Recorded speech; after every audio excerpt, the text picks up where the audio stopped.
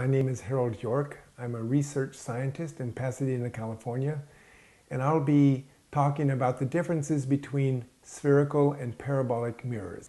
Curved mirrors are used in astronomy and also in communication, in microwave communication, to focus light or microwaves.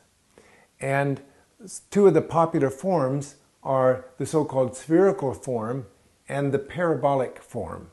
The spherical form is as if you had cut a hole in a sphere and taken out part of the sphere, and it'll be curved like this, where each part of the mirror is the same distance from a given point.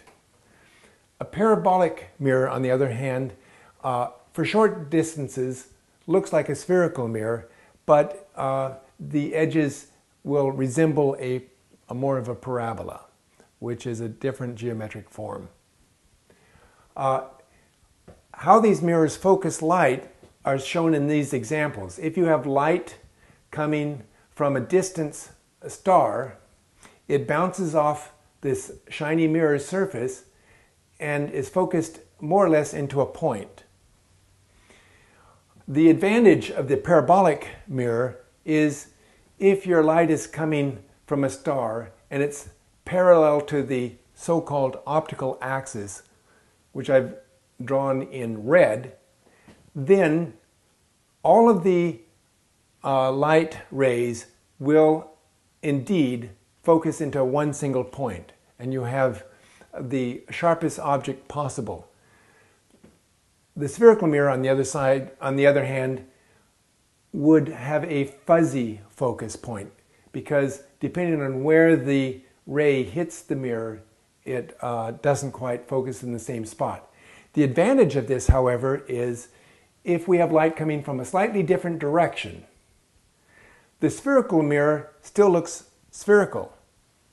And so it will focus in a different point and it'll be just as fuzzy as before. This is called spherical aberration, but it's over a wide field and over large differences in direction that you can get the same fuzzy spot. The parabolic mirror, on the other hand, becomes much worse if you try to look at an object which is not parallel to this optical axis. So the summary of this is good for the radio, and spherical mirrors are good for optical, UV, and infrared telescopes if you want to have a wide field of view. Now, in astronomy, there are special purpose mirrors that are being constructed to solve specific problems, and sometimes you may decide to choose a parabolic shape, a spherical shape, or even something in between, because there's a lot of corrections you can do with adaptive optics and with deformable mirrors that you put into the stream of